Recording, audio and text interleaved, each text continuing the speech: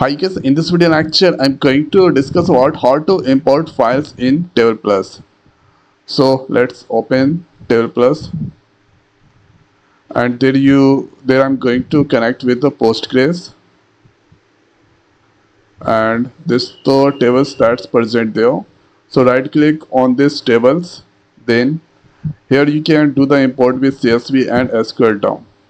So let's try with CSV, and here you can go on this, and let's go on this ABC. Here you can get the two files CSV type is there, so you can connect anyone. So let's use a Escort EMP. Here you can select the types of file, click on open. So this is the data that is in here, this escort.emp, this is the file. So let's click on this, select here, create new files.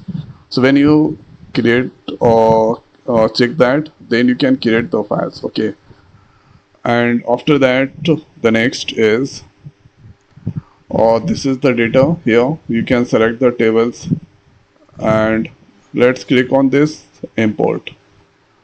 So here the file is successfully imported, and here this is the message, and Control R to reload the workspace.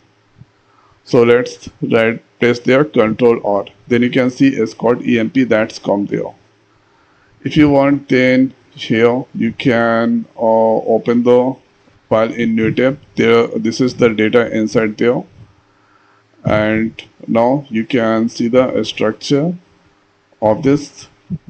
So this was in file, CSV file, and after performing this operation, now this converted into the tables. Okay, and here you can see this all that's come there, and there is no any rename option is there. Okay, so rename option is not there. So after that you can perform so many operations with this, and this is the most simplest way we can import the files inside TablePlus. And here the same thing you can apply with the SQL DOM. So here SQL file you need to select. After that you can easily import that. So this is the way we can here import the files, especially CSV files, inside the TablePlus. So I hope guys this video is helpful for you. So now in this video it's over. So thanks for watching. See you next week. Thank you.